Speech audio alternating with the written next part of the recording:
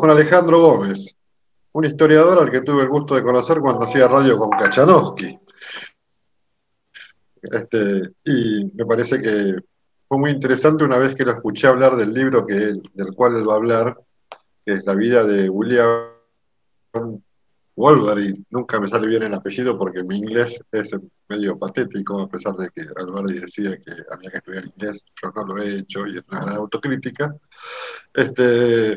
Así que bueno, Alejandro Gómez, que es profesor de historia, creo que da clases en la universidad, en el 𝗬𝗏𝗴𝗂𝗀𝗏𝗏𝗏. Y Alejandro, la exposición es toda tuya para hablar de cuál era la visión de Alberdi sobre los emprendedores a través de este texto que por ahí es poco conocido, pero que gracias a que vos alguna vez lo mencionaste en el programa de radio que hacíamos, yo lo pude leer y realmente es impresionante. Gracias, Toda Pablo. tuya Buenas tardes. la palabra. Buenas tardes para todos. Gracias por la invitación y por la iniciativa de organizar esta jornada. Supongo ya que muchos deben estar cansados si han participado. Te pido que me habilites para compartir la pantalla porque me dice que no estoy habilitado. Así que ahí avísame. Diego, ¿podés habilitarlo? Que yo no sé cómo se hace. Sí, ahí lo pongo, pará. Listo. Así que bueno, celebro la iniciativa de pasar un sábado a la tarde hablando Listo, Alejandro, ya está. Bueno, ahí vamos. Ahí estamos. Así que lo voy a hacer bien amplio. Es una pequeña presentación para que podamos seguir un poco viendo cómo va la cuestión. Ahí supuestamente se ve a Alberdi y a Wheelwright. William Wheelwright, que tiene un pueblo en Santa Fe dedicado en su honor. Y un poco lo que voy a mencionar, y voy a estar mirando para no excederme en el tiempo. ¿Hasta qué hora tengo, Pablo, para no complicar la jornada? ¿Me avisas? 15 o 20 minutos tenemos. Perfecto. Así que, y si es más corto, no importa. Habrán escuchado distintas versiones de Alberdi, pero esta es una que no es muy conocida, como dice Pablo. Últimamente se está empezando a hablar un poco más, porque el tema ha tomado un auge importante en los últimos quizás 20 años, quizás 30, que es el tema de los emprendedores o los entrepreneurs. Lo voy a utilizar de manera indistinta el término, porque de hecho lo son. Uno sería en francés y el otro sería en castellano, pero se ha internacionalizado mucho más entrepreneur que emprendedor. Y hace muchos años, cuando yo me dedicaba, todavía me dedico, ¿no?, a trabajar esos temas de empresarios exitosos, emprendedores, etc., Alberto Venegas Lynch me sugirió que leyera el trabajo de Alberdi sobre Wheelwright, del cual yo no tenía idea.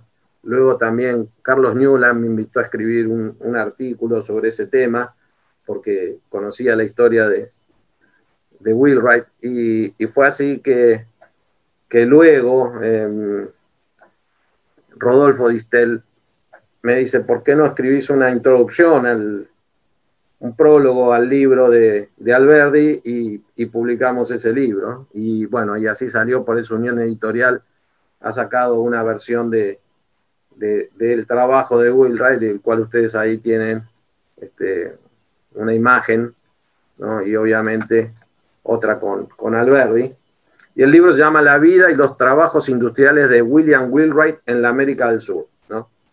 El libro fue escrito en el año 1873, el año que muere Wheelwright, y es publicado en París en 1876. ¿Sí? Pero recién es conocido en la Argentina en 1887, cuando la Cámara creo que es la Cámara de Diputados del Congreso, declara la obra de Alberdi de interés nacional, y ahí se publican todas las obras de Alberdi, en las obras completas. de manera tal que ahí aparece al público local este trabajo, ¿no? Que es, como muchas cuestiones de Alberdi, me sorprendió lo adelantado que está. Brevemente señalo quién era Wheelwright y luego señalar un poco qué es lo distintivo de este libro y qué cosas menciona Alberdi en el mismo, así muy someramente, ¿no? Alberdi conoce a Wheelwright en 1845 cuando está en Chile, en Valparaíso. Y esto tiene que ver porque en realidad Wheelwright ya había estado por Buenos Aires en la década del 20, en la época de Rivadavia, cuando Rivadavia tenía estas ideas pujantes de crear, de traer agua corriente, el puerto, etcétera, ¿no? Y se fantaseaba con un ferrocarril, ¿no? De lejos, ¿no? Bueno, nada de eso pasó, sucedió. La Argentina estaba muy convulsionada, luego viene la época de Rosas y Wheelwright se va a Chile. Y cuando Alberdi está exiliado en Chile, lo conoce y va a trabajar como abogado de los negocios de Wheelwright, ¿no? Wheelwright es norteamericano, es nacido en Estados Unidos, tiene una vida bastante azarosa de cómo llega a Buenos Aires, etcétera, cuenta ahí Alberdi. Y en realidad lo que quería hacer, su idea, su visión era conectar a América del Sur con el resto del mundo, ¿no? Y estamos en la época de la revolución industrial, recién cuando Garrett hablaba sobre la parte del enfoque alberdiano, ¿no? Y de la guerra, etcétera, al cual va a hacer referencia también en este libro. Alberdi es un hombre que está viendo la revolución industrial, bueno, toda la generación del 37 y luego la generación del 80. Entonces, ellos están viendo un mundo distinto del que era el del 1700 y obviamente mucho más atrás en el tiempo. Y Wheelwright es un hombre que está tratando de liderar ese cambio, ¿no?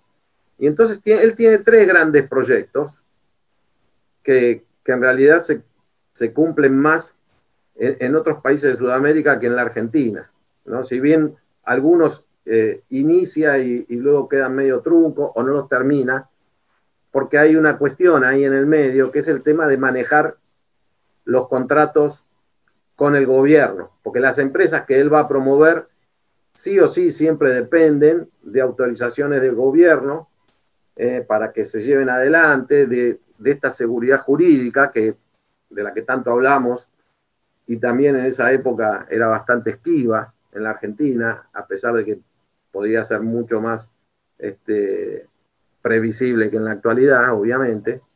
Y entonces, tres grandes proyectos. Uno era crear una línea de vapores desde el puerto de Valparaíso hasta Panamá. Eran, si no me equivoco, más o menos unos 7.000 kilómetros, ¿sí? El otro era crear un ferrocarril transatlántico, del Atlántico al Pacífico, que cruzara la cordillera, ¿sí? Eso se inicia, pero nunca llega a cruzar la cordillera, ¿no? de la zona de Buenos Aires, ¿no? Y por eso tiene esta presencia ahí en Santa Fe, porque salía de Santa Fe y llegaría a Valparaíso, ¿sí? Y abrir ese mundo. Estamos pensando que es la época previa al Canal de Panamá. En realidad el Canal de Panamá se abre allá en 1914, si mal no recuerdo, y el ferrocarril que se construye es de 1848, 1850, por ahí, ¿no? Y la otra era desarrollar el puerto de Ensenada, porque veía que el puerto de Buenos Aires no era viable, no era lo más adecuado para la región, y sí era muy importante el puerto de Ensenada.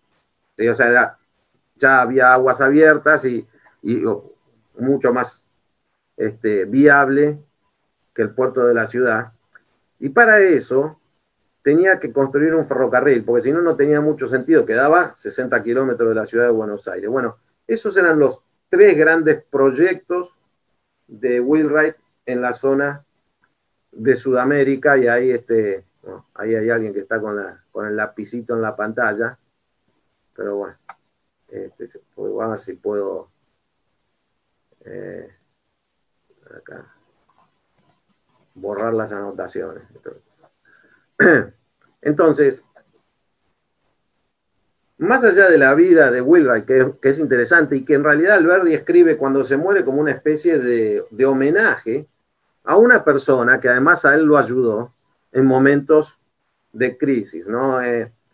A veces y él inclusive lo da a entrever también en este trabajo. Alberdi, cuando uno lee toda la obra, ve que, como decía, ¿no? Escribe de muchas cosas, está siempre dando vueltas sobre los mismos temas, los amplía más, los amplía menos, ¿no? Pero también tiene como dos personas predilectas para darle tiros por elevación y el que sabía leer sabe que se llamaban Mitre y Sarmiento, ¿no? Porque Mitre y Sarmiento le hacen la cruz a Alberdi cuando en 1852 Buenos Aires se separa de la Confederación y Alberdi se queda con Urquiza, ¿no? Se queda metafóricamente porque Alberdi nunca volvió a la Argentina salvo en 1879 hasta 1881. Pero entonces, para ellos es como una traición que le hace a Buenos Aires. Y ahí gran parte de la obra de Alberdi está todo el tiempo mencionando directa o indirectamente, ya digo, con críticas, tanto a Sarmiento como a Mitre, no así a Avellaneda, ¿no? Que son los tres presidentes fundadores de 1862 a 1880. Entonces, en estos trabajos, en este texto, entonces, ¿por qué es importante la ayuda que le da 𝗦𝗂𝗴𝗂𝗀𝗀𝗀𝗀?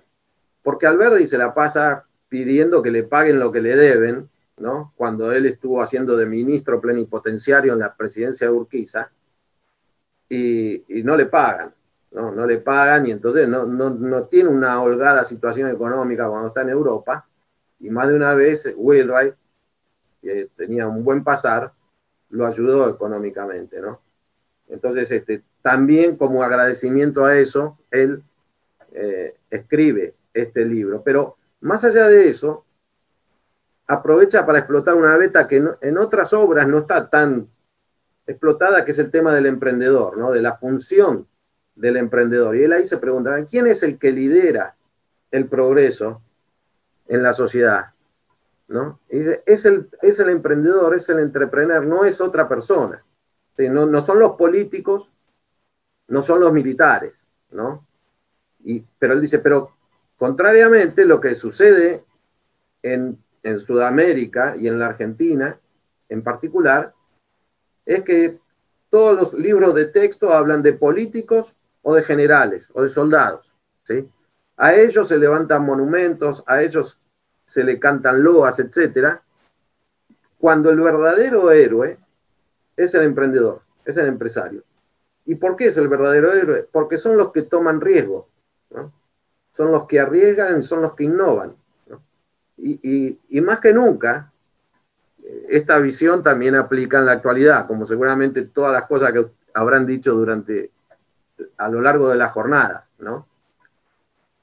Y él empieza a detectar algunas cuestiones sobre el emprendedor que son interesantes porque muchos años después los economistas iban a empezar a hablar de eso, ¿sí?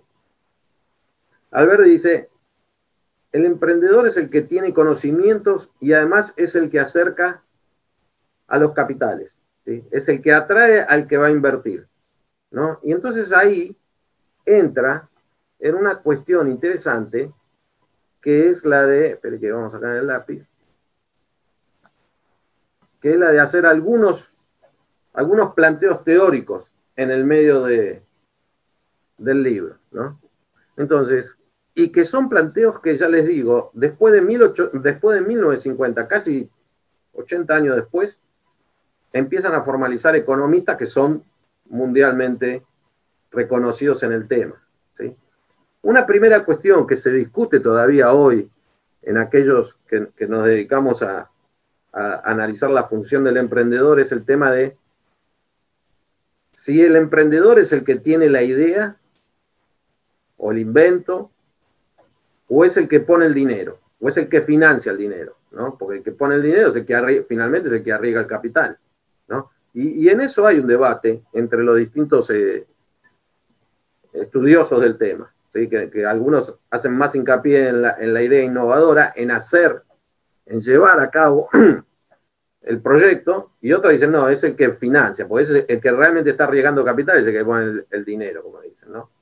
Esa es una cuestión que él se manifiesta en que dice que el emprendedor es el que tiene la idea y la lleva adelante, y que busca a alguien para financiar. Y entonces ahí habla de otra cosa que no puse acá, pero que me acabo de acordar, que es el tema de hay que saber vender la idea.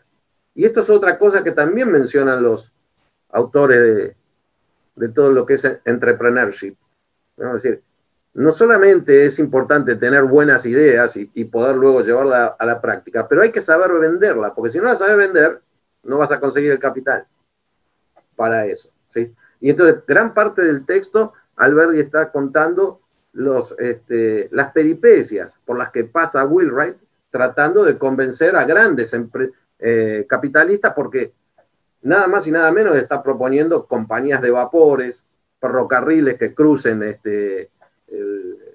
la cordillera, o que hacer un puerto nuevo en Ensenada, etcétera. Para eso se necesita mucho dinero, mucho capital, pero también se necesita convencer a las autoridades para que aprueben el proyecto. Porque acá no está hablando de abrir restaurantes, cafeterías u otras cosas, sino que si no tiene la autorización del gobierno, no se puede llevar adelante esto, ¿no?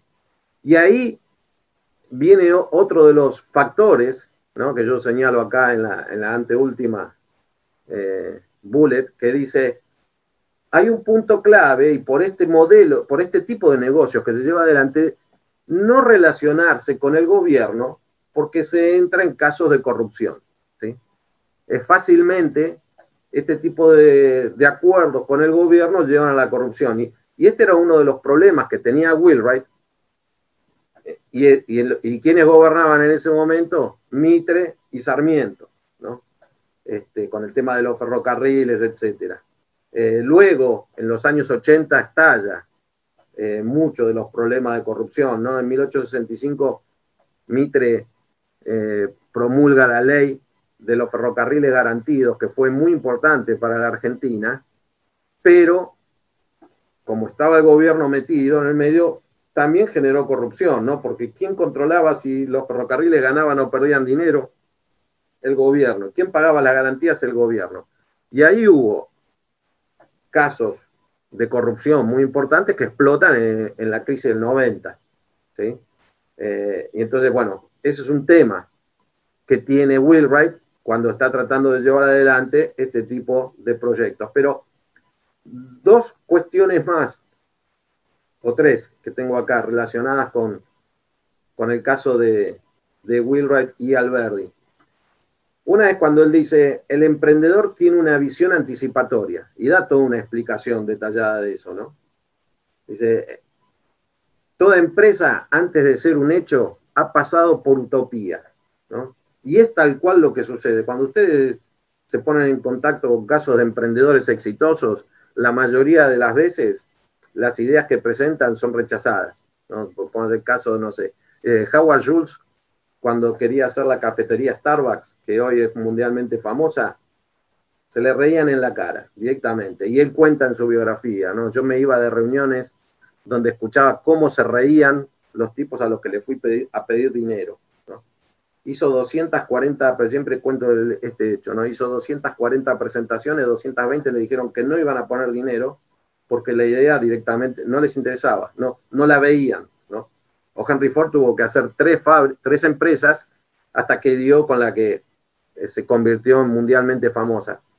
Porque, entre otras cosas, una característica clave del emprendedor que está señalando Alberdi en 1873, que hoy es evidente, pero no ni en aquella época, ni en 1900, ni en 1920, 30, etcétera. Y aún, bueno, yo digo es evidente para los que tienen la cabeza más o menos abierta, porque para otros no. Es que el emprendedor está viendo cosas que otros no ven, y por eso finalmente muchos negocios terminan siendo muy exitosos, ¿no? Así como otras cosas fracasan.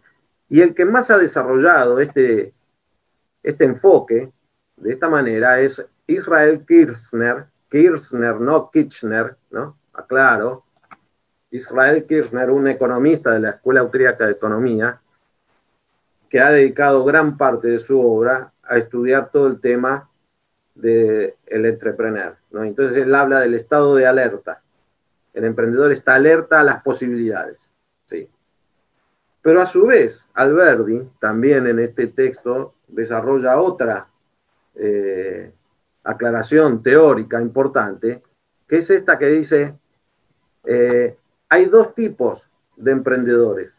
Aquel que innova, que trae algo totalmente que no existía en la sociedad, y aquel que difunde ese conocimiento, ¿sí? O sea, aquel que lleva ese conocimiento innovador a otros lugares. O sea, él no lo inventó, pero lo vio en otro lugar y lo lleva y lo aplica, ¿no?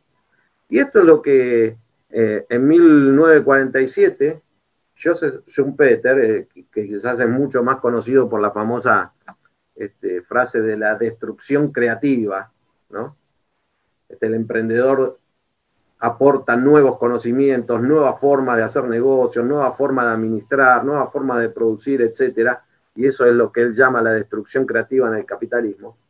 Pero Schumpeter también habla del emprendedor creativo, que sería el innovador, el que crea algo que antes no existía, y el emprendedor adaptativo, que es el que toma eso y lo lleva a otros lugares donde no existe, el difusor. Y Alberdi ya estaba pensando en esos términos 80 años antes, ¿sí? Y eventualmente, porque como este texto no fue muy conocido, porque quizás las dos grandes obras más difundidas de él son las bases y el sistema económico y rentístico, no se tiene muy presente, pero sí ha desarrollado estas cuestiones.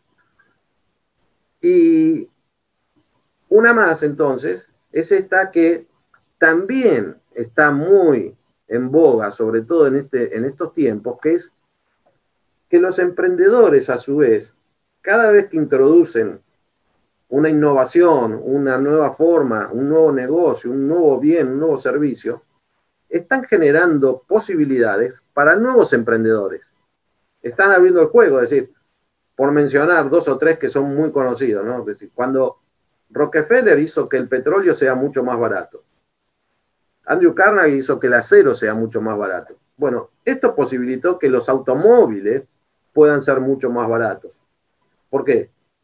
Porque a Henry Ford se le ocurrió hacer un automóvil para los pobres. Algo que era totalmente impensado. Pero eso no podría haber sido factible si el combustible era muy caro y si el acero, que era una de las principales componentes de los automóviles, también era caro.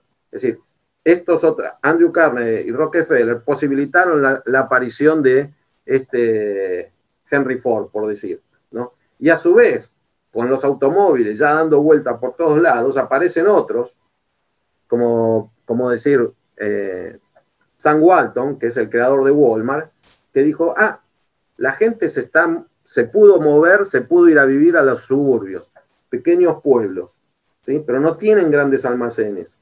Si yo logro ponerme a una equidistancia de 5 pueblos en el centro, si logro que ellos manejen 15 minutos de ida, 15 de vuelta, que vengan a comprar, bueno, y ahí se hizo millonario. Sam Walton fue el hombre más rico del mundo durante muchos años, en la década de los 90, ¿no?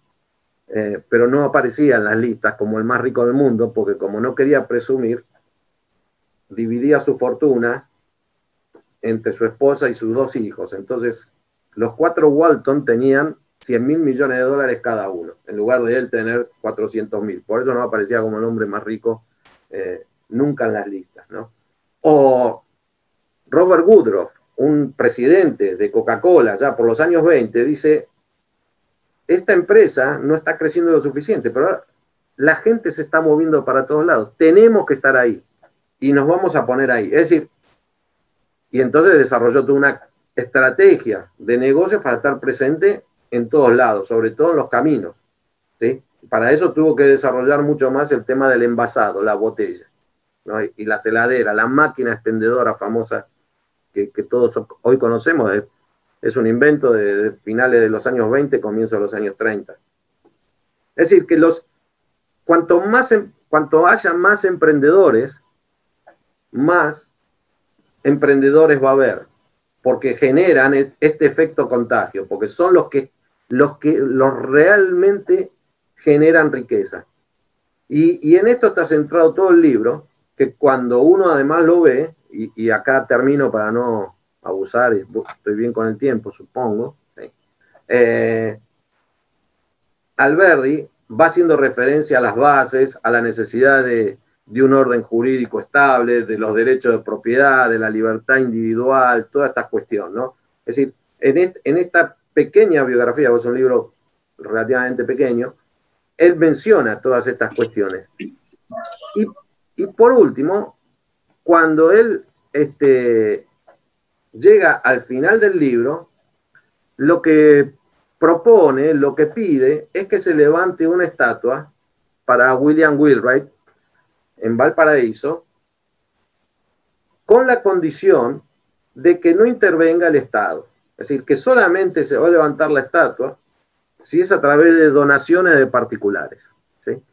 Y bueno, finalmente la estatua, el monumento a 𝗦𝗲𝗴𝗂𝗀𝗀𝗀 se hizo, que es este que yo le muestro acá. Bueno, encontré la foto que quizás es más pintoresca de las que hay, ¿no? Y si uno va a Valparaíso, no sé en qué lugar de la ciudad, pero va a encontrar la estatua de 𝗦𝗲𝗴𝗀𝗀𝗀 y este homenaje que le hizo Alberdi, y que de alguna manera nos muestra otra faceta del interés de este hombre que como ya muchos señalaron, tenía desde la música hasta lo que a uno se le puede ocurrir, muchísimas inquietudes, y todas con el sentido primordial de generar riqueza, ¿no? Ahí alguien hablaba de sus lecturas, etcétera. Sí, tenía todas las lecturas que a uno se le pueda ocurrir de los personajes del liberalismo clásico, ¿sí?